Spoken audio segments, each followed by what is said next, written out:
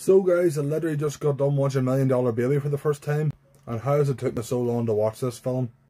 So $1 Million Baby came out in 2004 and directed by Clint Eastwood, and it stars Clint Eastwood, Hilary Swank and Morgan Freeman.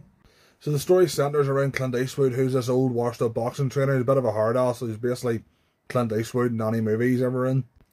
And the main guy he's managing, he gets picked up by another manager because Clint Eastwood has this thing about he won't push you to a title fight until he thinks you're ready, so he keeps putting it off, like 2 or 3 fights he will be ready.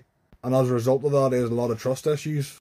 And you find out he's estranged from his daughter as well, so yeah, a lot of trust issues. And Hilary Swank plays this young waitress who wants to be trained by him because he has a bit of a reputation for being one of the best trainers, one of the most underappreciated trainers about. And over the course of the film, he grows to love her as a daughter, and that's all I'm basically going to say.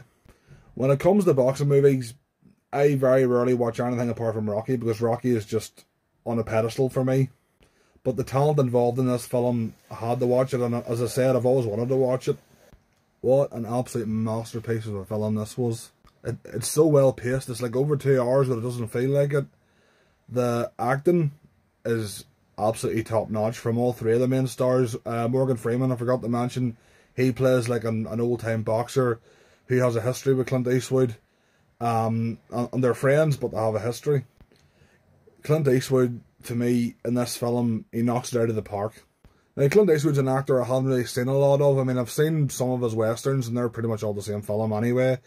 Every Which Way But Loose I've seen. Play Misty for me, that's an underrated one. Yeah, I think that's really it. But from what I have seen, this is by far his best performance. Hilary Swank, I've never rated much as an actress, because to me she was always in just these teenage rom-coms and stuff, and she was in the next Karate Kid, you know, the one without Ralph Macchio, but Pat Morita was still in it for some reason. But again, absolutely stellar performance. And the ending of this film, which I won't spoil for you if you haven't seen it, but the ending, bring your tissues. The score as well, which I believe Clint Eastwood actually composed as well, is beautiful. Not the standard thing you expect for a boxing film. You know, again, my expectations from Rocky, I was expecting like 80s power ballads and training montages. But the training montage in this film is set to like, you know, a piano score, and that was really refreshing as well.